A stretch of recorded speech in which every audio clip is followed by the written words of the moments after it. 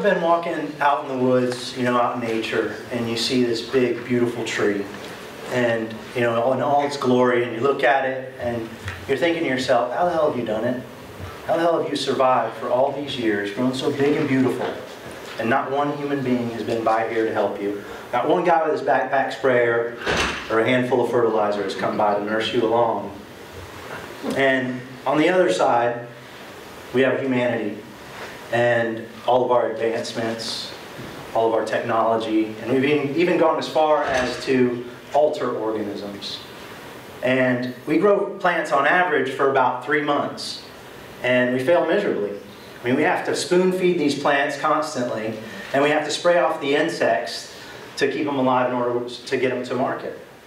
And this is about where I was. It's the summer of 2008, and at the time I was working for the Breakers Hotel and Resort in Palm Beach. I was growing some things for the chefs, doing some microgreens, some salads, some herbs, and different things. I was just messing around. And we were also recycling a lot of food scraps out of the kitchen, and I was turning them into compost, to grow our stuff. And what we noticed is all the stuff that I was growing tastes better than anything that we could buy. And we wanted to learn more about it. And they sent me out to California, to the Napa and Sonoma Valleys, to research some restaurants that were either growing their own food or had aligned with farms to grow food for them. And this trip led me to Chez Panisse. And if you guys don't know, Chez Panisse is the restaurant of Alice Waters. And back in the early 70s, she started the slow food movement by demanding local and organic produce. So, I had the honor of meeting Alice, and she pushed me along to her chefs. I got a tour of the restaurant, and, got to see behind the scenes. It was so cool. And then they got their farmer on the phone. And Bob Kennard has been farming for Alice for over 30 years.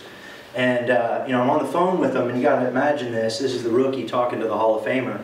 And I got lots of questions for him. So I started asking, and he said, hold on. I'm going to be at a farm in Sonoma. Why don't you meet me over there, and I'll talk to you all about it. So he gives me the address. I punch it in my navigator, and from Berkeley to Sonoma I go. And the address he gave me led me right to downtown Sonoma.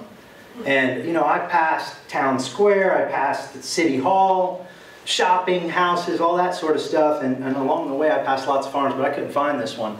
And I called him up and I said, hey, I'm lost, Bob. And I described where I was, and he said, oh, no, you're here. It's 2 gates up on the left. And he welcomed me, met me at the gate and welcomed me there. And as I'm looking at it, it wasn't at all what I imagined I'd see. It's right in this urban setting. And it was in fact, it was a big, beautiful house, plantation-style house. It turns out the house was his partner's house, Fred Klein. And Fred Klein's a wine grape grower in Northern California. Grows under the brands Klein Cellars and Jacuzzi. And we walk on, and he starts talking to me, and I'm scanning the area, and I don't see anything that I really recognize. I'm really looking hard here, and I see like overgrown weeds. I see maybe cover crops, things like that. And we're talking, and we get up a little closer, and I spy amidst the weeds this romaine head of romaine lettuce like I've never seen. And I look down the row, and I see more of them. And I say, Bob, wait, what's going on here? Can you explain this? I've never seen anything like it. I'm used to clean cultivation, no weeds, nothing like that. And he said, yeah, on all our farms we grow 2 plants, one for nature and one for humanity. And it is, weeds we consider nature's support crops, and they help our crops grow.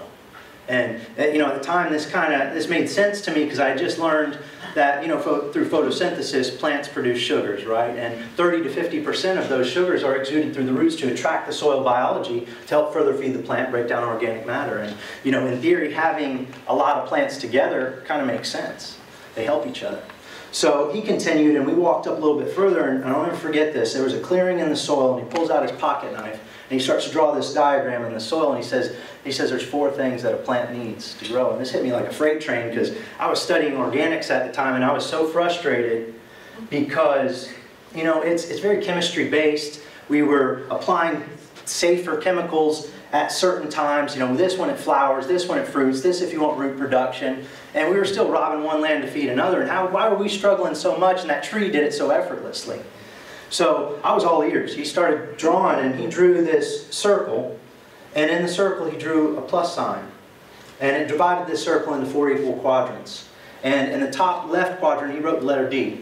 And he said D stands for digestion. And this is this is not much different than your digestive system and your process. You know, you have 3 to 5 pounds of microbiology in your stomach, and you better hope it's all the good guys, or else you're going to be sick. And this is no different for the plant. And if you, on an acre of farmland, you got over 1,500 to 2,000 pounds of microbiology under the ground. You better hope they're all good too, because your plant's not going to grow well. So in the next quadrant over, he wrote letter R.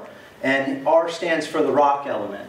And this stands for the minerals that the plant needs to grow. And it's through mineral absorption that the plant produces secondary metabolites and can protect itself. You know, a plant can't get up and run from a predator. It can't put on sunscreen. It can't duck in the shade when it's too hot. It's there, it's naked, and it's got to take whatever Mother Nature gives it.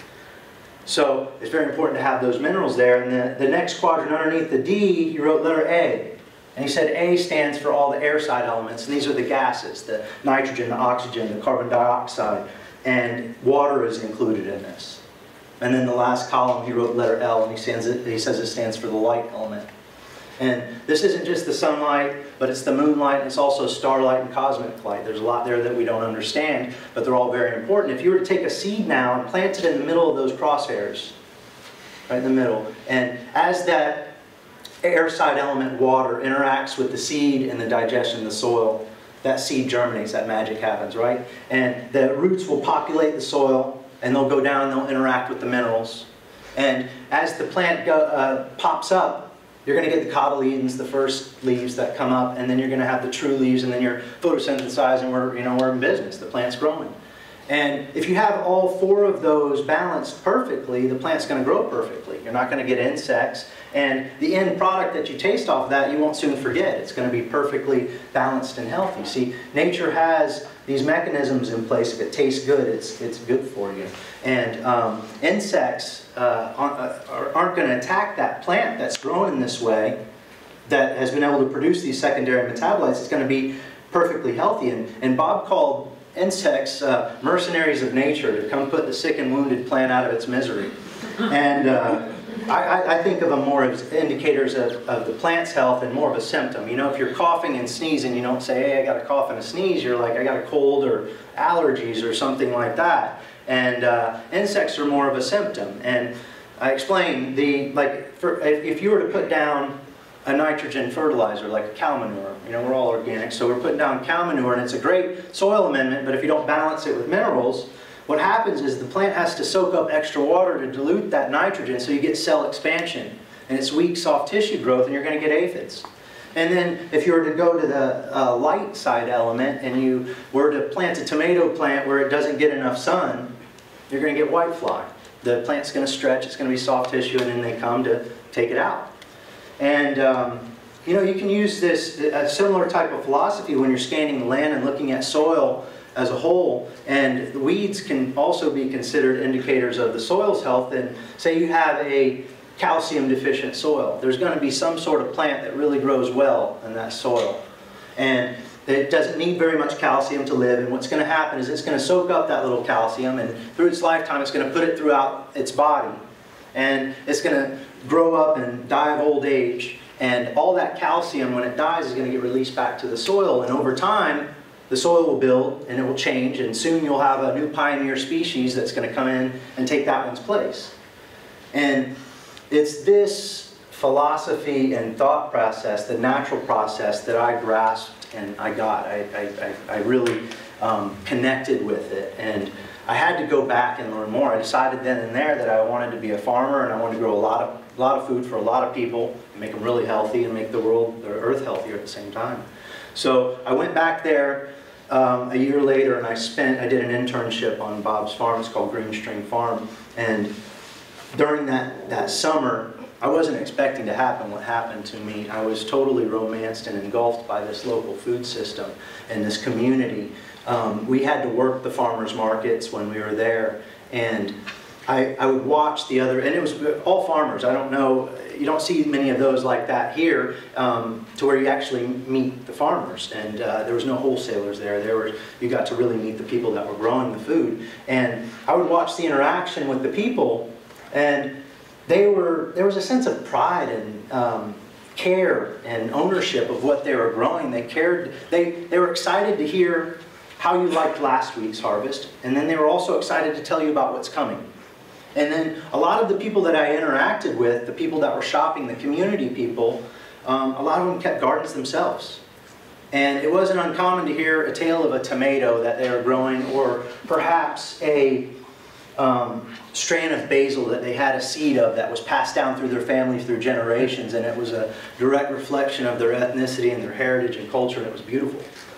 And the kids were learning at a young age, and the schools, Alice Waters has a program called the Edible Schoolyard, where she teaches kids respect at a young age for food, how to prepare it, how to grow it, and how to return it to the earth. And all the restaurants that picked up from the farm, the rule was you had to return last week's harvest, whatever you didn't use, the remnants, the choppings, anything, you had to return them to the farm so we could put them back in the soil. So it was a totally different way of life than I was used to, and I'd lay awake at night and I would dream up what I had to come back and do. I said, you can't just go back and farm. I want this for my area. I want a local food system. I want my kid to grow up knowing about food and how to grow it and have respect for it. So I came back, and obviously I started a farm, and I connected with restaurants immediately and chefs, and I got that taken care of. And then I started helping people grow in their backyard. And today I have over 15 things that I make from cedar to help people in an urban setting grow food. And I started a program for kids called Farmer J's Junior Sprouts, and I also teach adults. I have 8 different classes that I take to the schools and teach them about agriculture to reconnect them with food. And the last thing is composting. Of course, it's very important to recycle. So just like they did in California, I'm also collecting all the restaurants that I deliver to. I have to take back the scraps as well. I'm also taking responsibility for other farmers and recycling theirs as well. Started with Whole Foods in Boca, and I'm recycling up to 3,000 pounds a week and turning it into soil. And I hope one day to be able to offer compost to other gardeners and farmers one day.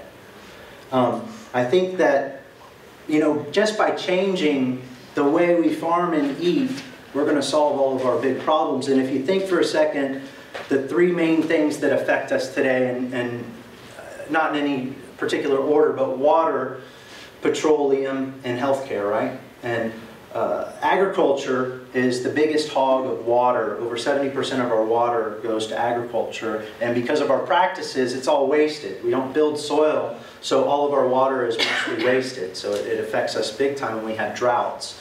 And the petroleum issue, our tractors go up and down the field numerous times. Sometimes I think that the farmers are just wanting to exercise them or something, because they go so many times up and down. The fertilizers that we're using are petroleum based, not to mention the manufacturing process that we use to make them. And then we harvest our produce, and on average it goes 1,500 miles before it gets to the end user. So we can drastically cut down our petroleum use if we localize our food systems, and these smaller diversified farms we're not using as much. Then we, just by changing those things, I think we can solve a lot. And then lastly, our health care. It's sad, I don't know anybody today that's not touched by cancer in some way. Over 1.6 million people will be diagnosed with cancer this year, and of that 580,000 are going to die. And cancer is now the leading cause of death in our youth, kids 15 and under. And this is a big problem to me, because I think that it's all, could be changed with food. In fact, I know a lot of people that have changed the direction of cancer with food just by eating properly. So we can solve all those problems just by doing that. And if we look back in our history, in the early 1900s, 70% of us kept a garden. And today that's 1%. We've totally detached ourselves from agriculture. The kids now, they think produce comes from the grocery store. They don't have any contact or connection with the farm, and it's so unfortunate. And this needs to change. So what I propose is everybody to grow something. And if you think about it, if we go back to that 70% number with our population today, we have over 319 million people in the United States. 70% of us start a garden. That's over 200 million gardens. And I'm sorry, that's a local food system there. You're going to be able to supply food. You're going to be able to supply food for yourself, your family, your friends, and everybody shares. It's wonderful. You know, so I propose everybody grow something. Everybody get a garden going in some way and reconnect with the land. And I want to leave you guys with one thought, and you're going to have to use your imagination a little bit because I didn't bring my slides on this. So I want you to imagine a globe, and this is a model of the Earth. And on this model you can see all the continents and countries on it. And you can also see the population. And for every 100,000 people, you're going to see an orange dot come up. So if you're looking at it today, it looks like blobs all over, along the coastline, connecting lands all over.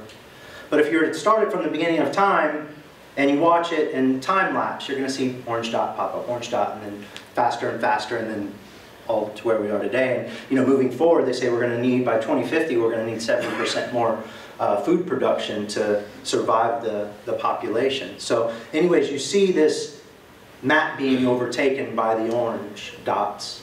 Now I want you to imagine an orange, just a piece of fruit. And we're going to inoculate this orange with a mold spore. And through time lapse on this one, now you're going to watch the mold populate the orange and eventually overtake it until there's no orange left, and then the mold's going to die. And my question to you is, are we smarter than mold? Are we going to watch it? Are we just going to take it all until there's nothing and then we wonder where to go? Anyways, I encourage you all to grow something, keep a garden, and recruit people to grow something. Thank you.